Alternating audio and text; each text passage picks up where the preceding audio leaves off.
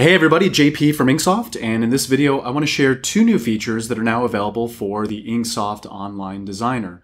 Now specifically, these are two features that help those customers that embed the InkSoft Online Designer in a third-party custom website. So in order to take advantage of these two new features, what you'll do is log into your InkSoft account, and of course from the left navigation, you'll go ahead and navigate to Designer Embeds. Now of course, from the top right, you have the ability to create a new Designer Embed. Now, I want to point out for those of you that aren't familiar, you can create unique instances of the online designer. So you can control the product mix, the art content that's available, some of the settings and functionality, and you can create these for different sales and marketing opportunities. So you can have an array of different online designers, again, to target different opportunities. So in the event that you haven't created a designer embed yet, you can do so here. Now, in the event you've created, designer embeds, they're going to display here. So in this case, I have two. Now what I'm going to do is click Edit from an existing designer embed. So I'll click the ellipse icon and I'll click Edit.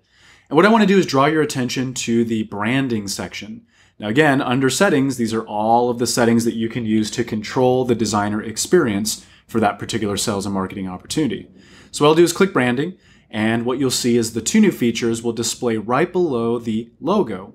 So of course, we've always maintained the ability to upload a custom logo for that sales and marketing opportunity. I do want to point out in this example, and this is kind of a pro tip here, you can upload a vector SVG file as the designer logo. And there's really two benefits in doing that. Number one, it's going to load much quicker. So a vector file loads infinitely faster in the browser compared to a raster image. Secondly, and probably the most important thing, is there's no issues with resolution or quality of display. So today's modern, Retina devices and high-resolution devices, of course, will amplify imperfections in a raster image. But with a vector SVG, there is no challenges. No matter how large a monitor or display is, it will display perfectly. All right, so I'll call your attention to the bottom two settings, which are new as of our last software release. You have designer styling and you have custom CSS. So as the name implies, with designer styling, you can control the button and the accent color in the design experience. So in this case, I have the ability to choose a color with my mouse. I could input a direct HTML hexadecimal value, or an RGB value, or an HSL value. So this is a way for you to target a very specific color that complements maybe the branded experience on that particular web store, and the button and accent color will adopt that particular color. Now notice, as you do make color changes, the example button and the example text link will update below. So you get a real-time understanding of what that color will look like as a button and as a link.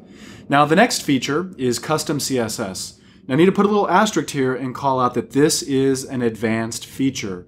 In order to take advantage of this feature, you'll have to have skills in programming and testing a custom CSS file.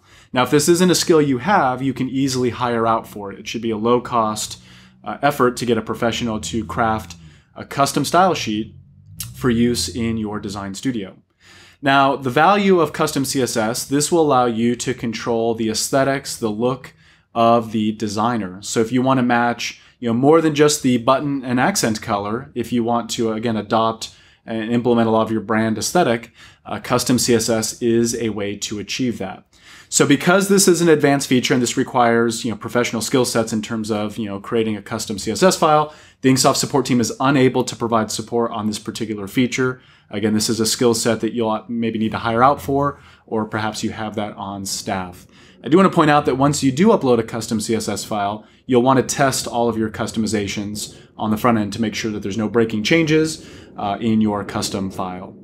So if you have any questions about these two new features, of course, reach out to the InkSoft Success Squad.